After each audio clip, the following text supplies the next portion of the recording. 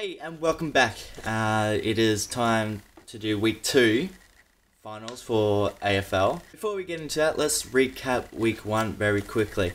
The qualifying games, West Coast Hawthorne. West Coast beat Hawthorne 96-64. Like I said in previous video, last week's, West Coast, they should win because A, they're at home, or B, they're just on fire. And Hawthorne just wasn't playing on that day. If anyone watched it, they know they play it like absolute crap. But you know, they should come back firing this week, I hope. In the other qualifying game, Fremantle versus the Swans. Freo winning just by 9 points, 69-60. It was a much closer game, especially with Swans not having their star forward Buddy Franklin. They had another big injury in the forwards, I believe. Reid or Richards, one of them. I don't know, but one of them did a hemi.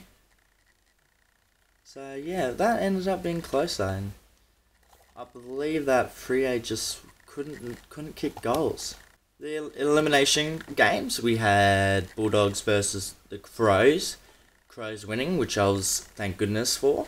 So they won 109-102. It really came down to the last 2 minutes, I think. I believe it was 102-103, and then Crows got a goal in the last minute or the last 2 minutes, which really sealed it off, and it was just great defense all around. And I think the Bulldogs had a chance before that to kick a goal, but I think they missed, or they turned it over. One of them, I don't know. The last game, the Richmond versus Kangaroos, was a close game. And if you remember what I said in the last video, considering that they choke every year in finals, so yeah, they lost to the Kangaroos 105-88. So yeah, that means Bulldogs and Richmond are out of the finals. So that brings my week 1 predictions to 2-2. I went Hawthorne, Freo, Crows, and Richmond. Of course, Hawthorne lost, Freo won, Crows won, and then Richmond lost. So it's not bad. I went even. So yeah. Moving on to this week's games, we have Hawthorne versus Adelaide at the MCG once again.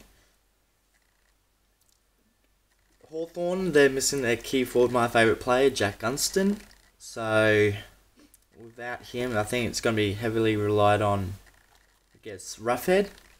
I guess maybe. So yeah. This one's tough. I mean, I really want Adelaide to win. I want them to kind of go all the way. Like I said previously, due to their coach, they've been through a whole lot. So it'd be great to see them win. But unfortunately, I don't really see Hawthorne losing 2 in a row, especially at finals time. So unfortunately for Adelaide, I'm going to have to go Hawthorne again. Not just because it's like my team or anything, and just because they just won't lose 2 in a row, pretty much. So that is on Friday night at the MCG again. On Saturday, we have Sydney Swans versus North Melbourne. Again, 2 teams I do not like versing each other, so I'm going to have to go the flick of the coin and go no one. Nah, not really. But Swans, so they've lost 2 key forwards for the rest of the season. Buddy Franklin out to mental illness. Mental illness is not a good thing to have, so all the best to him. Really see North Melbourne. That is at ANZ Stadium in Sydney for this week. Again, these semi-finals are elimination finals, kind of elimination rounds. So if you lose, you're out, and the team goes to face Freo or West Coast down in Perth again, which is going to be a good year for the Perth fans out there. Hawthorne and North are they should win this week. If not, I don't know. I'm suck at predicting things. What can I do? That is week 2 all wrapped up. We got Hawthorne taking on Adelaide, and then the Swans taking on North. I don't know. It's gonna should be a close weekend for both games, especially Hawthorne and Adelaide.